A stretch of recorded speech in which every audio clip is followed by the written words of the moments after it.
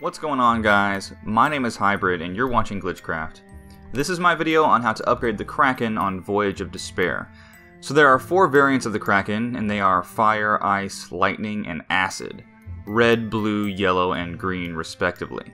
The good news is that it's pretty much the same process to upgrade any of these. However, the only required variant that you need is the Acid Kraken. The others are optional.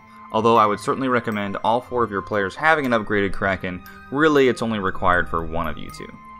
The first thing we need to do is pack-a-punch the Kraken like you would any other gun.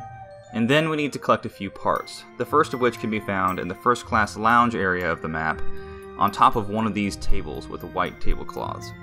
In my game it spawned on this one, which is the pot, so go ahead and pick that up. The next place that we need to go to is the galley, or the kitchen area of the map, and you'll find the funnel here on top of this bench.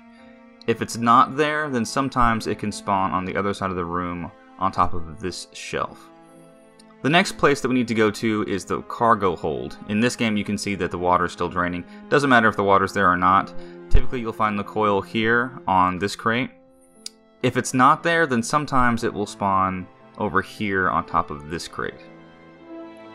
Now that we have all 3 parts that we need, go ahead and head to the engine room and go up to the workbench in the engine room and go ahead and set it up for the upgrade that we're going to need later on.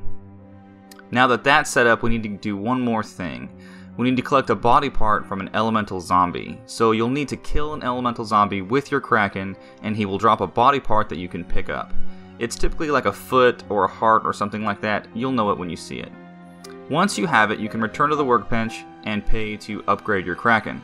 Remember that an Acid Kraken is required to do the full Easter egg, so be sure at least one of your players has one. Guys, thanks for watching this tutorial video. I hope it was able to help you. Please subscribe and give me a thumbs up, and I will see you guys in the next video.